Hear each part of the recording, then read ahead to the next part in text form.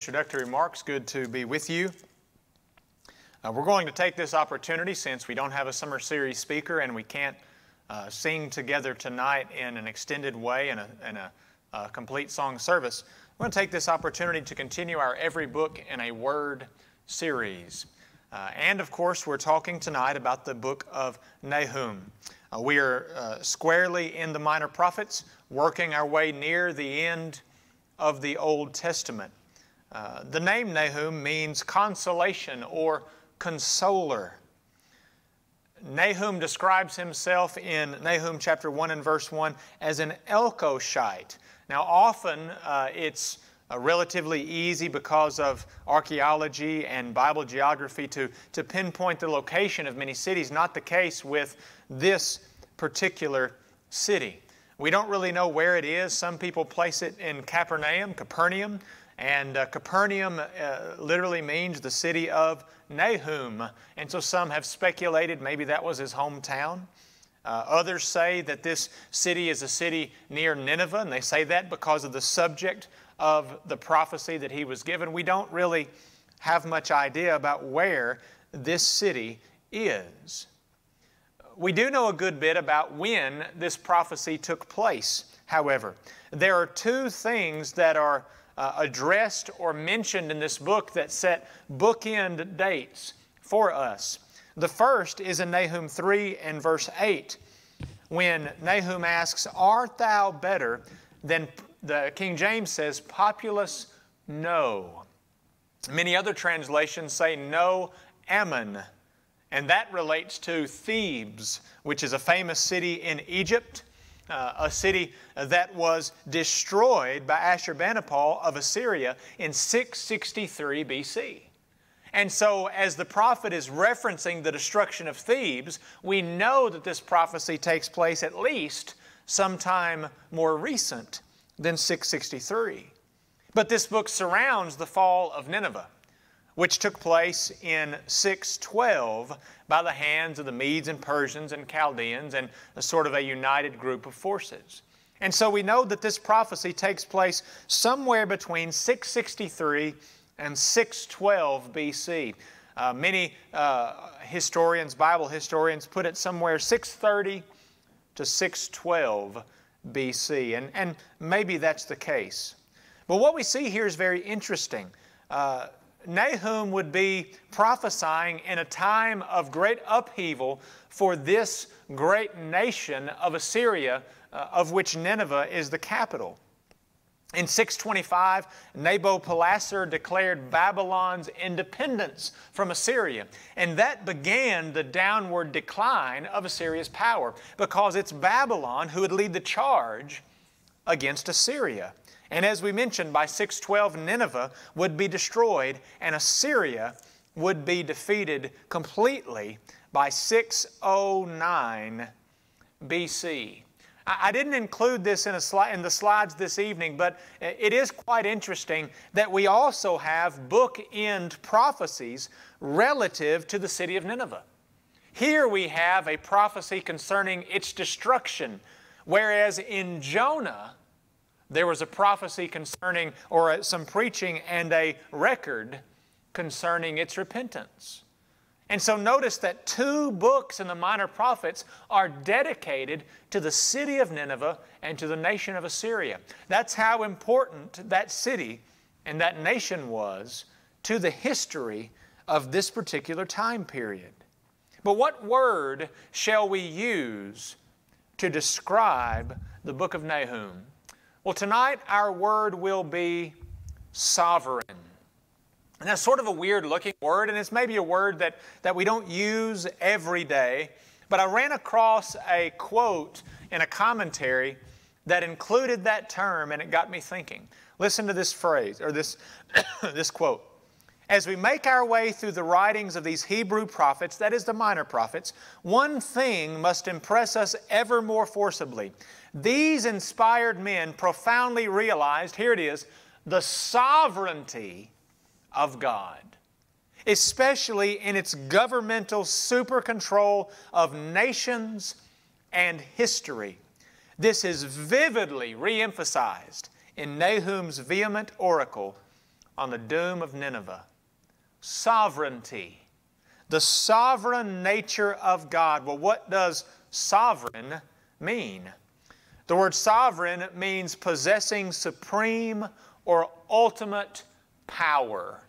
The word sovereign has in it the word reign, R-E-I-G-N, and a word that is from the root word super.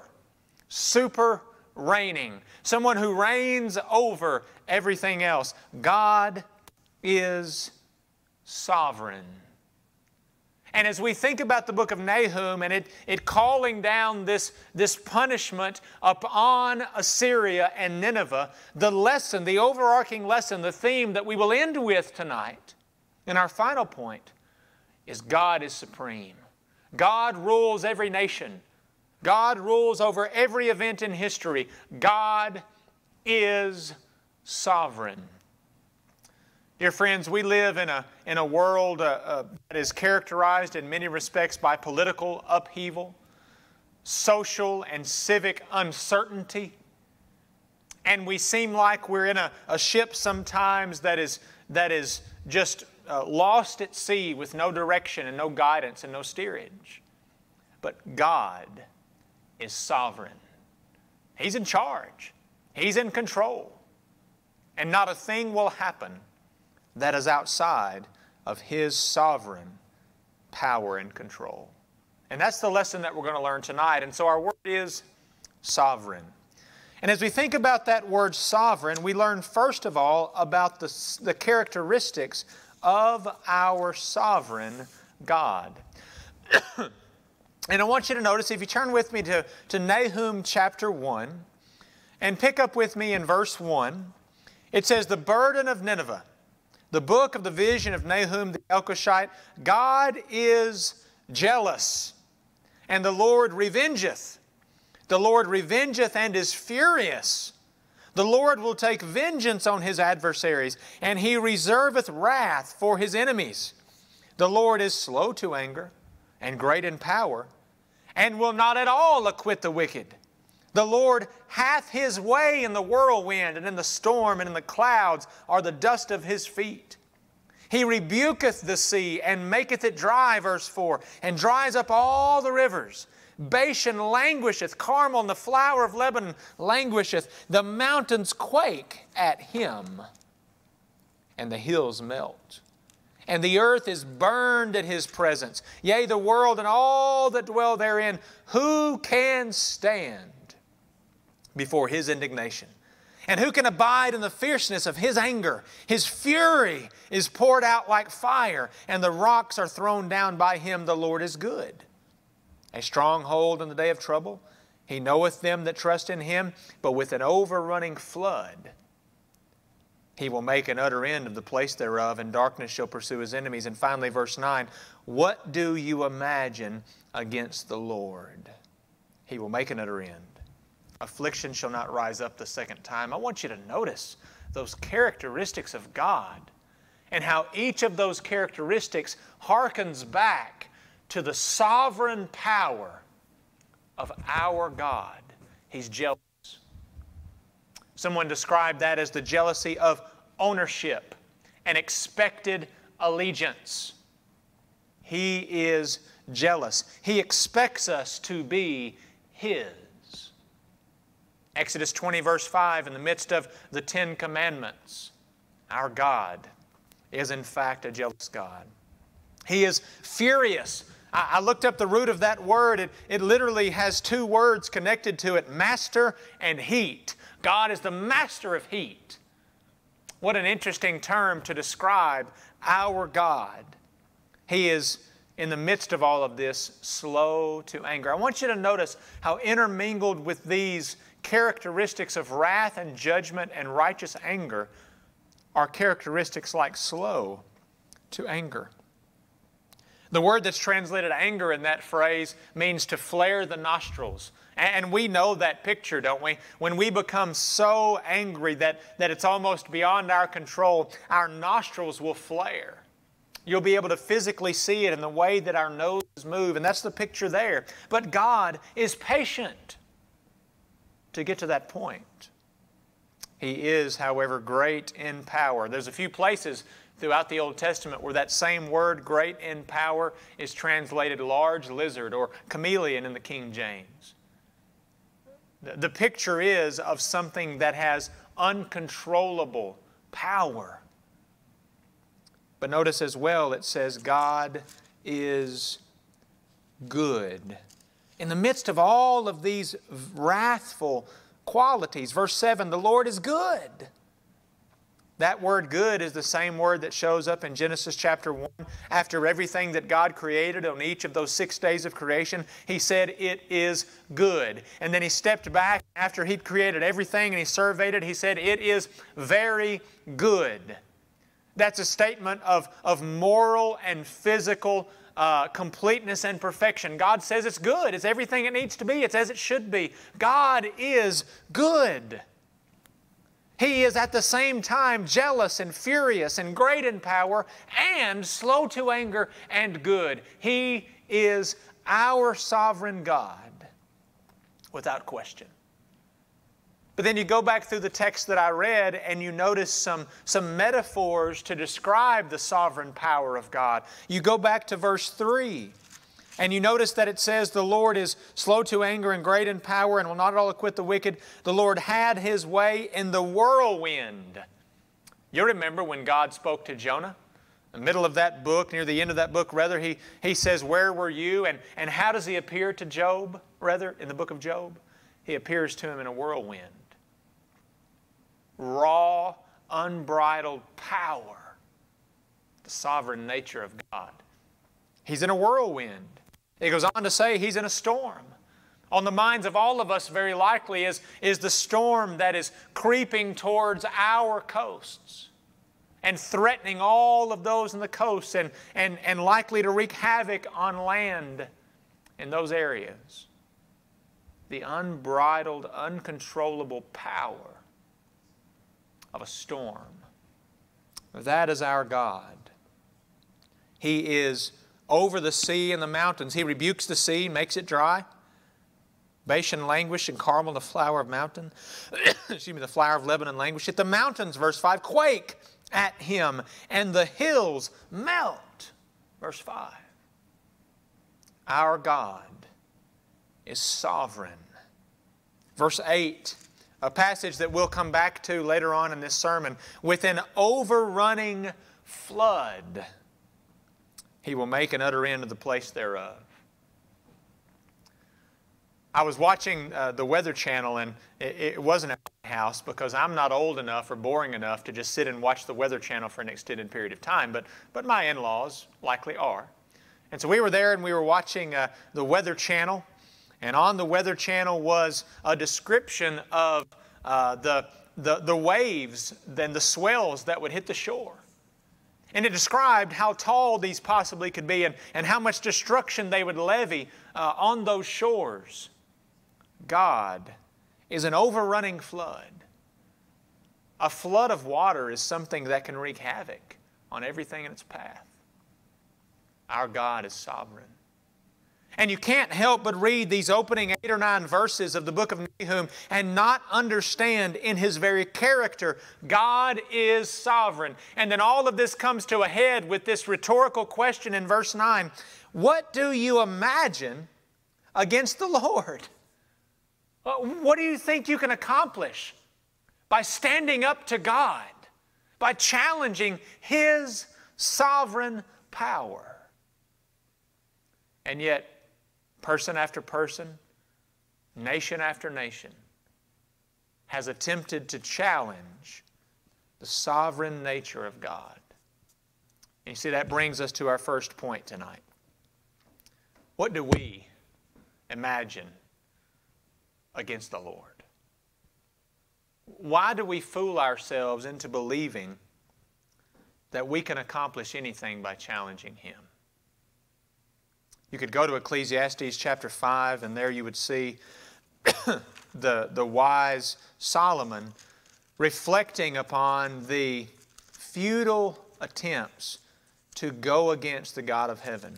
In Ecclesiastes 5 and verse 1, he says, keep thy foot when thou goest to the house of God, and be more ready to hear than to give the sacrifice of fools, for they consider not that they do evil. He said, be careful when you come in the presence of God. Verse 2, be not rash with thy mouth, and let not thine heart be hasty to utter anything before God. And here's the point, for God is in heaven, and thou upon earth. Therefore let thy words be few. Don't ever mistake who you are and who I am in comparison to who God is. He is sovereign. And it's easy for us to lose sight of that. You know, mankind, when we come together, we seem to convince ourselves that we're unstoppable and that we're invincible. It happened in Genesis chapter 11, you remember? Tower of Babel. They created a tower. They said, let's challenge heaven. Let's go up, build a tower up to heaven. Now, did they really believe they would reach heaven? I don't know, but they did want to challenge God.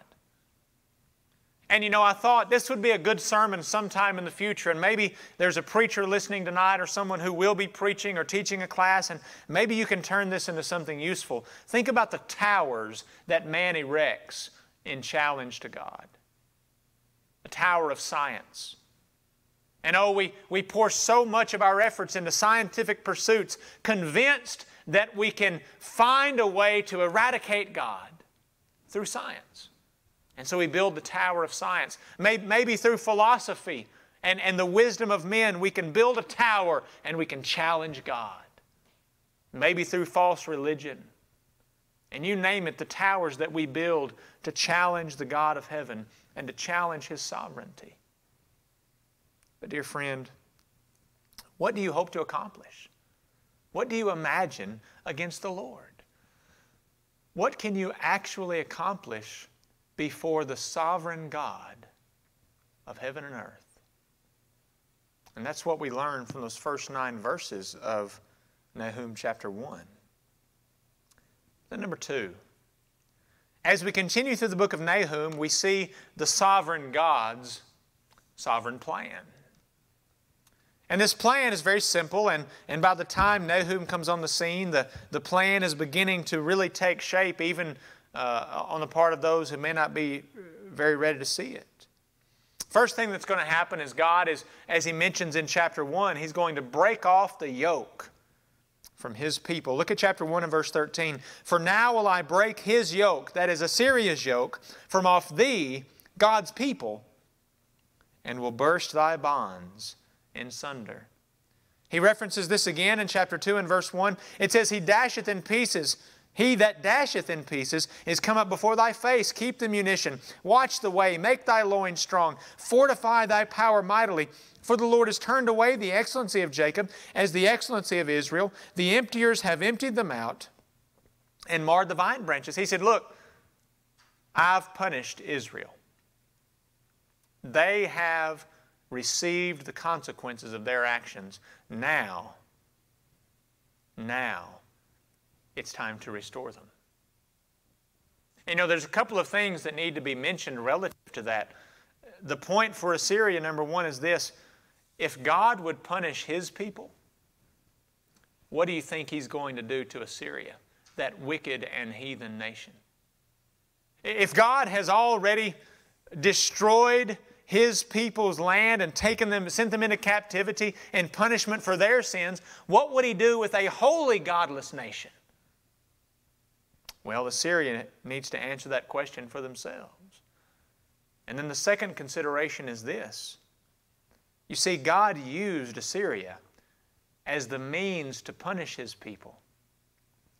But you know, now He's done with Assyria. So what's going to stop God from exacting His punishment against Assyria now? You see, Assyria has fulfilled its usefulness. And now they will suffer the consequences of their actions and transgressions. So God's plan, number 1, is He's going to break the yoke of Assyria from off of the neck of His people. But then number 2, He's going to bring Babylon to destroy Assyria. You pick up with me in chapter 2 and verse 3. And I want you to notice the language of war. The shield of his mighty men is made red. This is Babylon, I believe. The valiant men are in scarlet. Now, commentators have often wondered why the scarlet and why the red. Are they red because that's the color that those armaments were, or are they drenched in the blood of their enemies? I tend to think maybe that's the blood of Assyria. The chariots shall be with flaming torches in the day of his preparation, and the fir trees shall be terribly shaken. Verse 4, the chariots shall rage in the streets. They shall jostle one against another in the broad ways. Have you ever seen video footage of tanks rolling through residential cities?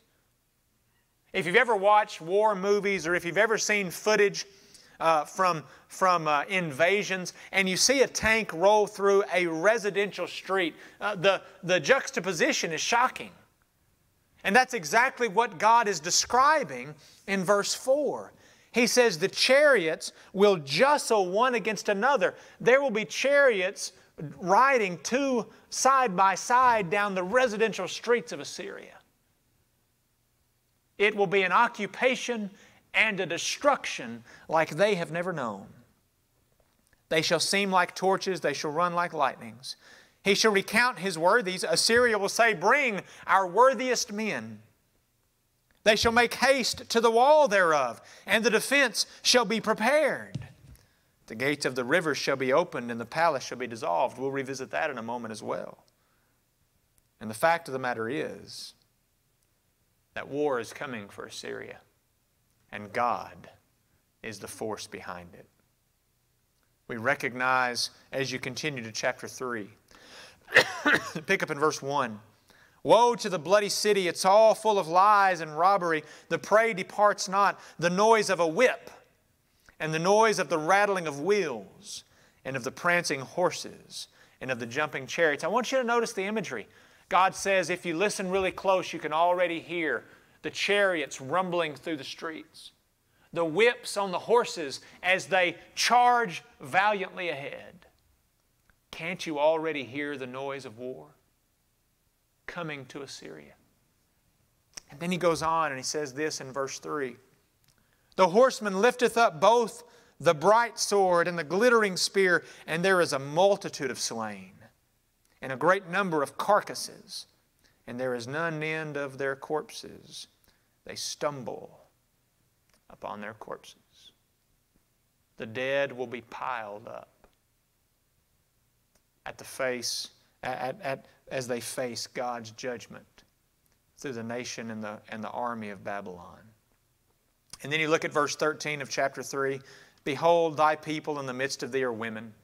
In other words, they're not warriors trained for battle in the face of such a great army. The gates of thy land shall be set wide open unto thine enemies. The fire shall devour thy bars. Draw thee water for the siege. Fortify thy strongholds. Go into clay. Tread the mortar. Make strong the brick kiln. There shall the fire devour thee. The sword shall cut thee off. It shall eat thee up like the cankerworm. Make thyself many as the cankerworm. Make thyself many as the locusts. Thou hast multiplied thy merchants above the stars of heaven, but the cankerworm spoileth and flieth away. And I want you to notice verse 18. This statement really sums it up.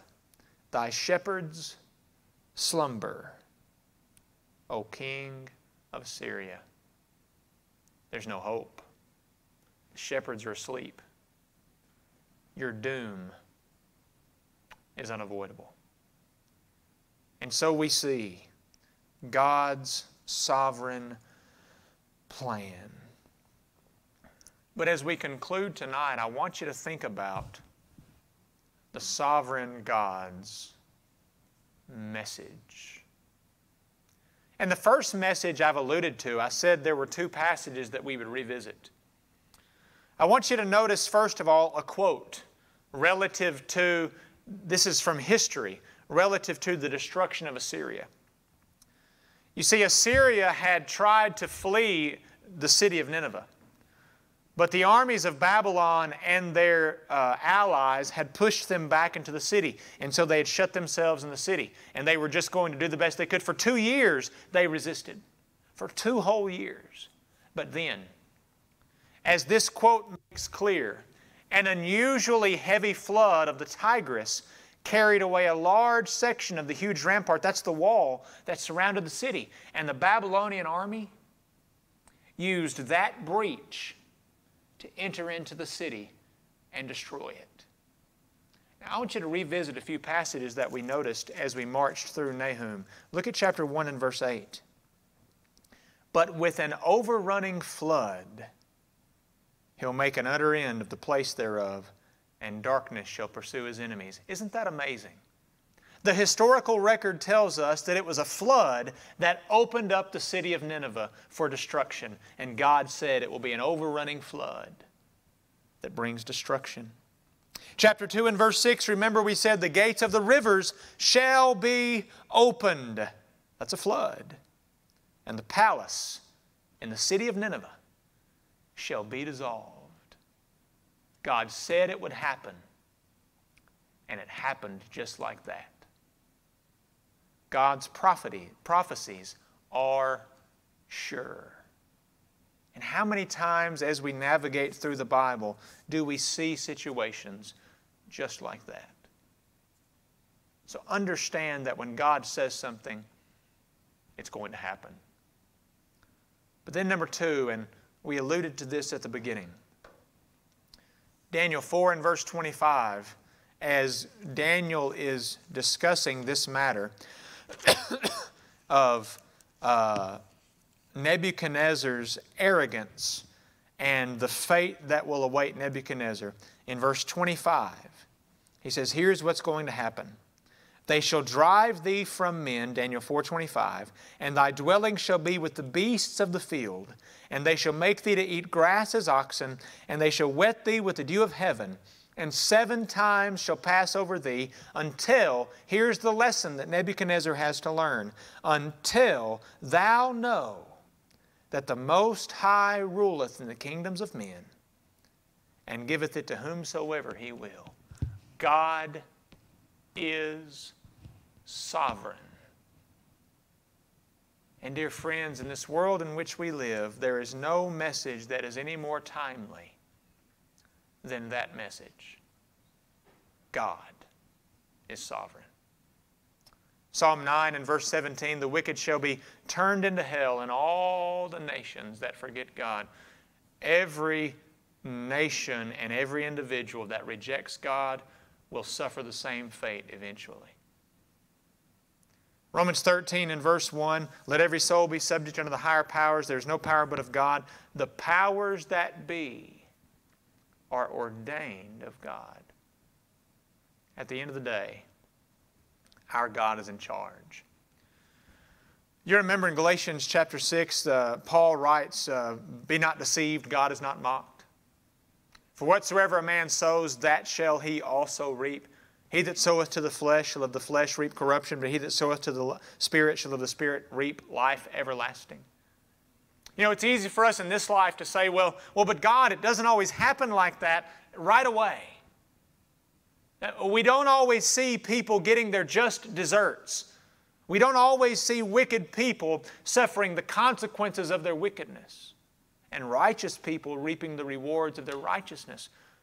But remember, God is sovereign, and eventually people get, nations get, the things which they deserve based on their actions. How many times did God's people, the people of Judah, in particular with Assyria, the people of Israel, how often did they say, how can you let a heathen nation destroy us? And God's ultimate message is, they will get what they deserve as well. You see, we recognize this evening that God is sovereign. And at the end of the day, when all is said and done, when judgment comes, God will reign and God's judgment will prevail. I hope as you have gone through the book of Nahum with me tonight, that you have learned that fundamental lesson, been reminded of it again. Our God is sovereign. He's jealous. He is a God of vengeance against those who reject Him. But He's good slow to anger. He is our sovereign God. And dear friends, it does us no good to challenge Him, to raise our fists at Him, to defy Him, because at the end of the day, His judgment will still prevail. At His word, every knee shall bow and every tongue shall confess. Dear friend, I hope that you are convinced of the sovereignty of God. And if you are, then the question that must be asked is God the sovereign ruler of your life? Well, how do I know if He is? Well, does He govern the things that I do? Number one, have I submitted to Him? You know, in order to become a citizen of this country, there are certain requirements that you have to meet, that certain things that you have to do. It's no different to become a citizen of God's sovereign nation, His Son's body, the church. Are you willing to believe in Christ? Without faith, it is impossible to please Him, Hebrews 11 and verse 6. Are you willing to repent of your sins? Peter said, repent and be baptized, Acts 2:38, in the name of Jesus Christ for the remission of your sins. Are you willing tonight to do that? To confess the name of Christ and to be baptized and wash away your sins? Submit to the sovereign God. But maybe as a Christian tonight, maybe you're within the sound of my voice and you have tried to shake off the burden of God's sovereignty. And maybe you've shrugged away from His command. Maybe you want to be in charge of your own life. Paul said in Galatians 2 and verse 20, I am crucified with Christ. Nevertheless I live, yet not I, but Christ liveth in me. And the life which I now live in the flesh, I live by the faith of the Son of God who loved me and gave Himself for me.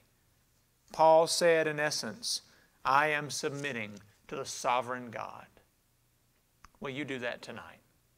I hope that if you are in need of submitting to God in obedience initially or to come back to Him, I hope that you'll reach out to us. I hope there's a way that we can assist you and help you to come into or back to Christ. Let us pray. Our holy and righteous Father in heaven, we recognize that You are sovereign, that You hold supreme power and authority over all things. And Father, we know that we must submit to You. Father, we pray that we will. We pray that those who are in charge of our nations will also learn to submit to You. And we pray, dear Lord, that we will allow You to guide us and to direct us as we go through this life. Forgive us, Father, if we fail You. Bring us back to You. In Jesus' name, amen.